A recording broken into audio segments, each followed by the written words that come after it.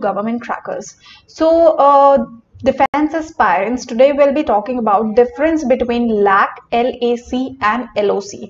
तो आजकल आप न्यूज में सुन रहे होंगे, काफी ज्यादा टॉपिक ये ट्रेंड में है लैक एंड एलओसी। अगर एक जनरल क्वेश्चन में पूछूं कि दोनों में डिफरेंस क्या है, तो बहुत कम लोग जो है वो इसका आंसर ठीक तरीके से कर पाएंगे। कुछ लोग इसके फुल फॉर्म्स बता देंगे बट बेसिक डिफरेंस नहीं बता पाएंगे। तो आज ये टॉपिक उसी पे है जहां पे हम बहुत ही क्लियर वे में जानेंगे what is the difference between lack and LOC. तो लैक एंड एलओसी को जानने से पहले बहुत बेसिक से स्टार्ट करते हैं। सबसे पहले जानते हैं ये एक्चुअली बॉर्डर लाइन्स हैं, ठीक है। बॉर्डर लाइन होती क्या है? एक बॉर्डर लाइन होती है that is dividing line and marks the territorial limits between two countries. तो जैसे आप एक मार्जिन खींच के एक दो स्पेसेस को डिवाइड कर लेते हैं, उसी तरह अगर मैं ज्योग्राफिकल वे में बात करूं तो ज्योग्राफिकल में इसका मीनिंग होता है एक बॉर्डर लाइन जो है वो दो कंट्रीज को, दो टेरिटोरियल के लिमिट्स को डिफाइन करती है। अगर हम बात करें इंडिया की, तो इंडिया में जो हमारे लैंड बॉर्डर्स हैं वो 7 कंट्रीज के साथ शेयर होते हैं। वो 7 कंट्रीज कौन सी हैं? उसमें सबसे पहले आता है आपका Bhutan, Bangladesh, China, Afghanistan, Myanmar, Nepal and Pakistan. ठीक है, एक बार फिर से देख लेते हैं। The countries are Bhutan, Bangladesh, China, Afghanistan, Myanmar, Nepal and Pakistan. तो ये 7 कंट्रीज हैं जिनके साथ इंडिया अपना बॉर्डर शेयर करता है। एंड कुछ ऐसे भी आइलैंड्स हैं जिनके साथ मैरीटाइम बाउंड्रीज को शेयर करता है India, and that islands are Sri Lanka, Maldives and Indonesia. तो अगर मैं टोटल लैंड बॉर्डर की बात करूं तो around 15,106 approximately kilometres land border India share करता है। एंड इंडिया की जो कोस्ट लाइन है दैट इज अराउंड 7,516 किलोमीटर्स, ठीक है, इंक्लूडिंग यूनियन टेरिटरीज। तो ये हमने डिस्कस कर लिया।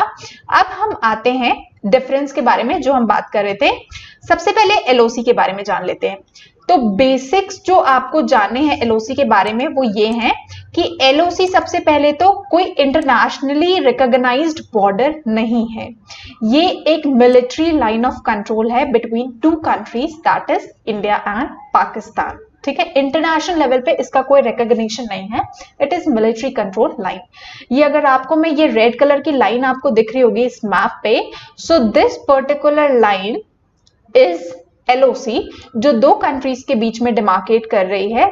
Here is Pakistan and this is India. ठीक है, तो ये मिलिट्री कंट्रोल लाइन है। जैसे मैंने बताया, पहला पॉइंट ये हो गया कि ये मिलिट्री कंट्रोल लाइन है between Jammu and Kashmir and Pakistan.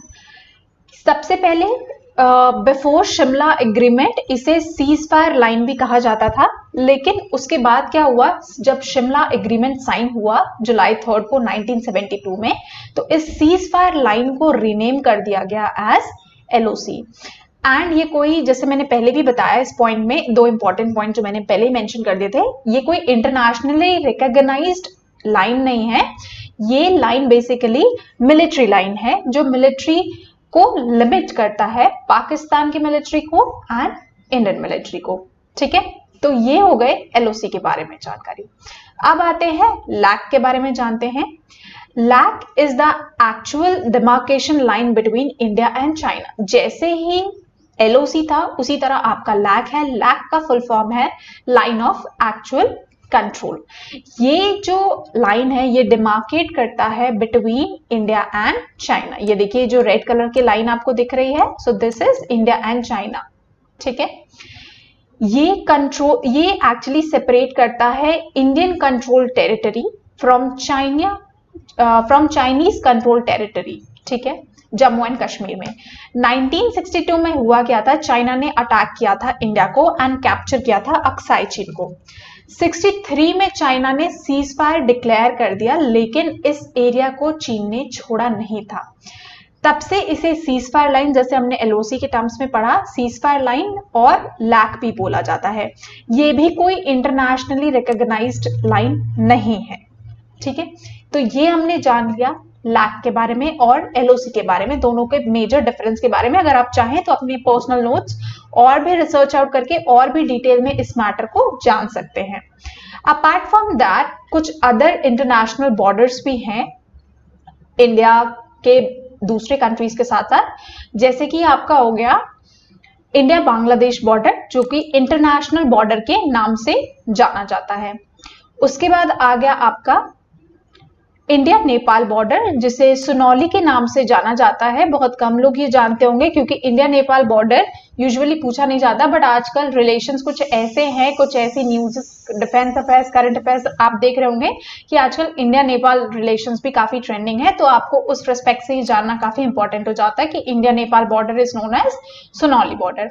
उसके बाद इंडिया तिब्बत बॉर्डर को जो डिवाइड करता है ये मैकमोहन लाइन है, and these all are internationally recognised boundaries. ठीक है, तो जो आपका मैकमोहन लाइन होता है ये नेम किया गया था, इसको नेम किया गया था after the British Indian army officer lieutenant colonel sir Arthur Henry McMahon, जो एडमिनिस्ट्रेटर थे ब्रिटिश इंडिया के।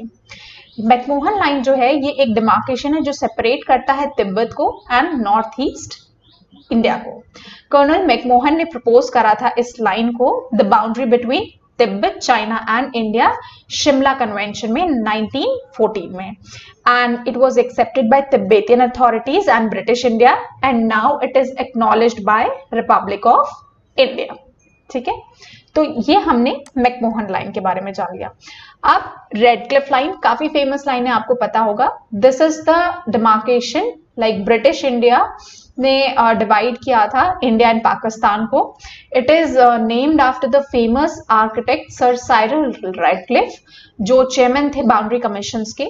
तो Radcliffe line was drawn between waste Pakistan, जिसे अब पाकिस्तान प्रॉपर पाकिस्तान है, and India on western sides, and between India and east Pakistan, जिसे अब बांग्लादेश कहा जाता है। तो ये रेडक्लिफ लाइन आपका है। उसके बाद अगेन एक इंपॉर्टेंट बाउंड्री आता है India and Afghanistan, Durand line. तो दुरंद लाइन आपका है the boundary between India and Pakistan, जिसे डिमार्केट किया था बाय सर मोर्टिमर दुरंद ने, इसलिए इसका नाम दुरंद लाइन पड़ा। ये 1896 में इसका नाम दुरंद लाइन रखा गया था। ये एक्चुअली सेपरेट करती है अफगानिस्तान एंड इंडिया को।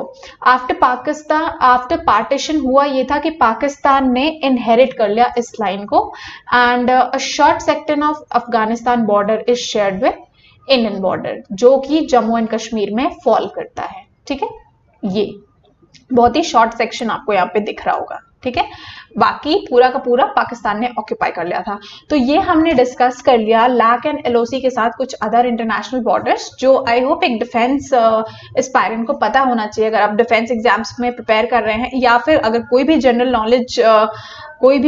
नॉलेज के सेक्शन में ऐसे क्वेश्चंस बाउंड्री से रिलेटेड आ जाते हैं, तो आपको क्लियर कॉन्सेप्ट होना बहुत जरूरी है इन टॉपिक्स में। Apart from that, friends, you can visit our website www.govtcrackers.com, जहाँ पे भी फ्री मेंबरशिप चल रही है। प्लस जैसे कि आपको पता है कि एग्जाम डेट्स बहुत सारे डिफेंस एग्जाम्स की रिलीज हो चुकी हैं, so the course has started now. और वहां पे the best part is that कि आपको newspaper subscription free of cost मिल रहा है, मेंबरशिप आपको फ्री ऑफ कॉस्ट मिल रही है, करंट अफेयर के नोट्स आपको मिलेंगे, और इसी तरह से बहुत सारी एक्साइटिंग चीजें हैं apart from your course material also. तो आप मैं कहूंगी कि आप विजिट करिए, इस ऑफर को लिमिटेड पीरियड तक है, इस ऑफर को लीजिए एंड जितना उससे बेनिफिट उठा सकते हैं आप उसको बेनिफिट उठाइए। अगर आपको किसी तरह की क्वेरीज हो और कोई डाउट्स हो तो you can approach us through the online forum, यहाँ पे आप देख रहे होंगे। ठीक है, और कुछ प्री स्टडी मटेरियल्स भी हैं related to defence exams, you can come here, read it and achieve well in your exam. सो मिलते हैं हमारे नेक्स्ट क्लास में, तब तक के लिए जय हिंद।